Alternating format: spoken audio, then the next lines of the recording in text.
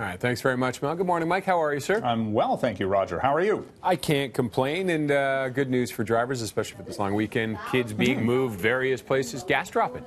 Yeah, lowest price I think we've seen this summer, below $1.15 per liter. Shop around, it can be found much less than that. But what's been going on here, Roger, is the fact that the price for oil this month of August is down now by 6%, and a lot of this has to do with trade fears and recession risks and all the other things we've been talking about for several days now. It's affected the price for oil, but it is at the same time giving consumers a little bit of a break at the pumps, and of course we will be watching to see what happens again going into the Labor Day long weekend. Wouldn't be a bit surprised to see it go up a little bit because the price for oil is starting to bounce just a little bit in the early trade. All right. It's the only industry where it fluctuates like this. It's crazy. Peloton.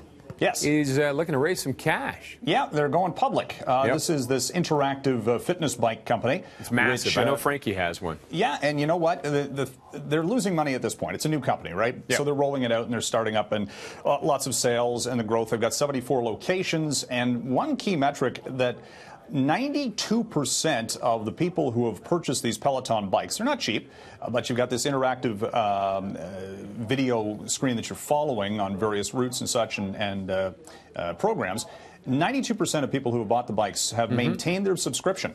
So that's key. That's huge return. It is. So it's not one of these things that people go, oh, I'm not going to use it. And then put it away. Actually, and it's the subscription fees, right? So they're looking to raise about $500 million.